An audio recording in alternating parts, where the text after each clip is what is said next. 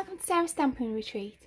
Today we're going to be creating a fun interactive card, and for that we're going to be using this really cool die from In Love Art Shop and these rainbow fade LED stickers from Chibitronics. And if you like this die, stick around to the end of the video where I'll give you a code for 25% off the whole shop for In Love Art Shop, and I'll also pop it in the description below. So I've got a 5x5 inch card front here, and I've cut the die in navy as well. So you can see it's just a bit smaller than that 5x5 inch card front. It measures nearly 4 3/4 inches square. I'd say it's probably 4 5/8 inches square. Then I've got a piece of white cardstock that's 4 1/2 inches square, and I want my lights to come through underneath the stars. So I'm going to grab a pencil and I'm just going to trace through the stars so that I know where I want my lights. So next I need to work out how best to join these lights with my metallic tape.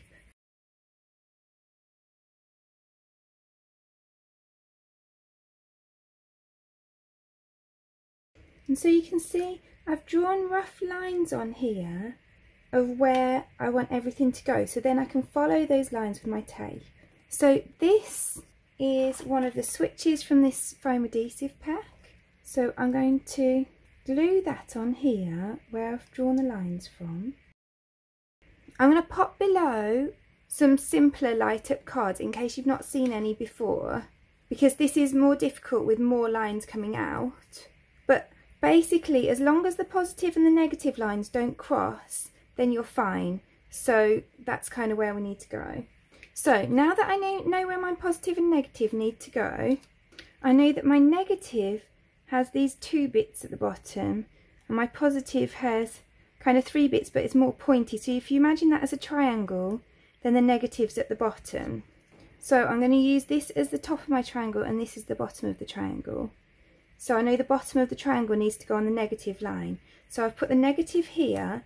So I'm going to pop this over this star that I drew earlier, and I'm going to do that like that. So then that negative is on this negative line that I've drawn. And then I'm going to do the same on this star. And then I'm going to do the same on this star. And this time I've got the negative on this side, so that bottom part needs to go on this side. And this is just showing me where my stickers are going to go so that I can make sure that my tape is spaced appropriately. And then up here, the negative's going to go around the back and the positive's going to come in this way. So I'm going to do this one this way. So then I've got my lights put in. So the next thing I'm going to do is take my conductive fabric tape. And this comes in rolls of 10 meters, so you get so much in one roll.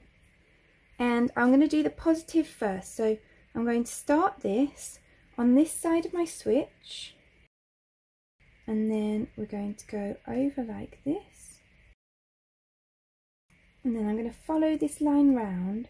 So I need to make sure that it goes over that pointy side of the markers that we've put in for the lights. So then what I'm going to do is I want the positives for this side to join on. So I'm just going to overlap that over this a little bit, and then I'm going to bring this way. And in fact, I'm going to do it slightly different to how I drew it. I think it's easier if I bring it down here and then across, and then I can go straight up like this rather than having to branch it out in 2 ways like I drew. So I'm just making sure again that it goes over that positive side of the lights, and then I'm going to end that on the positive side of that light. Just snip it off there, and then I'm going to do the negative side. So the most important thing is that the negative doesn't touch the positive. So we're going to go out this side, and then I'm going to just corner it so that it goes over the negative side of that LED light, then over the negative side of that one, And then I'll cut that off there. And then I'm going to have another piece that comes out of this side, and that is going to go over the negative side of this one. And then it needs to go down this way, needs to go over the negative side of this one, making sure it doesn't touch this positive, and over the negative side of that one. And then we can just cut that off there. So kind of once you've mapped out where you want everything to go, it's pretty simple. It's just following the lines with the tape and making sure the positive and the negative don't touch. And everything from Chibitronics is so easy to use because it's all self-adhesive. So now I'm going to add on some of these rainbow fade stickers. And I've not used any of these before, so I'm really excited to do this. So I'm going to make sure that the negative side of my sticker goes over the negative side of the tape, and that the positive side goes over the positive. And again, these are self-adhesive, so really easy to use. And the most important thing about these is to make sure that the positive side goes on the positive and the negative goes on the negative. And then in this foam adhesive pack, you also get these pieces to keep the batteries in place. So I'm going to use one of those.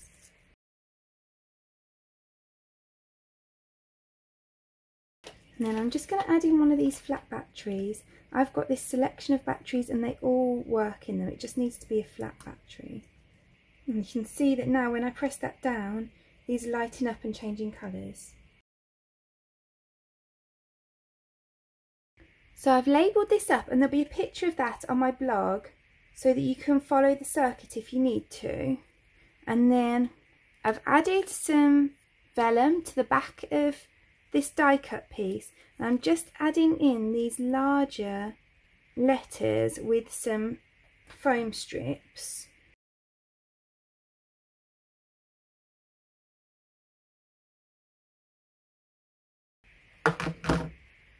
So I cut the die 4 times from the pink, the green, the yellow and the blue, so I'd have the pieces to fit in.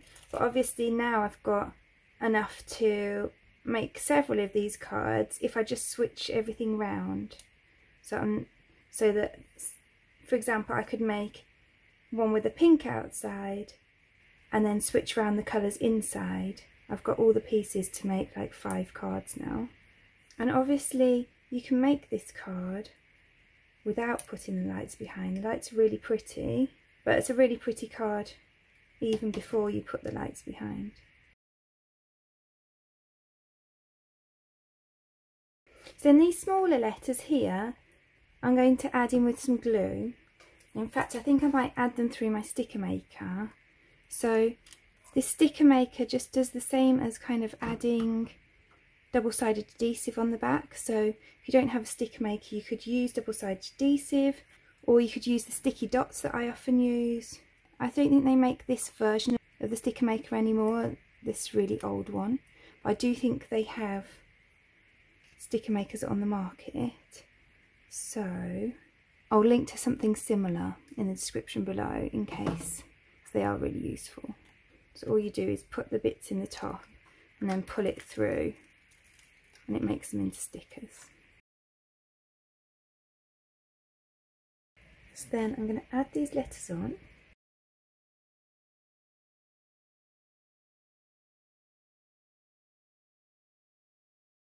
And then I also added onto here the insides of the letters so that I can just fill those in with the navy.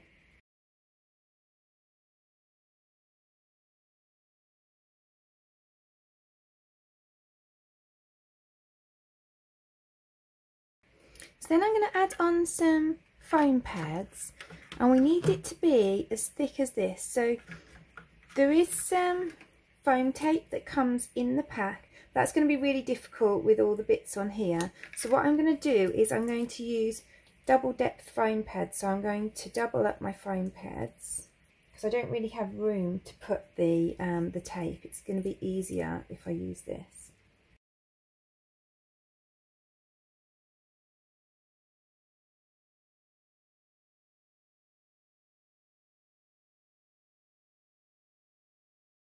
So then I'm going to place this over here. And I'm remembering that my battery is underneath the A. And I won't add a push here or anything like that to this card because I think it will ruin the layout. But I'll put a little note inside the card saying like press on the A for the magic to happen or something like that. So then all I'm going to do is glue the back of here onto here.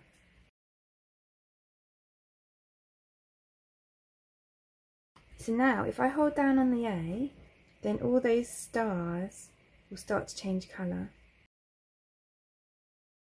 So I'm really happy with how that turned out. If you love this die, then it's linked below, and make sure you add Sarah25, I'll put that code below as well, into your basket when you check out to get 25% off, and that's 25% off the whole store. So if you wanted to add in anything else, you get 25% off that as well. So I really hope that you enjoyed creating this card with me today. If you did, I'd really appreciate you clicking like below, and you can also press subscribe if you'd like to see future videos.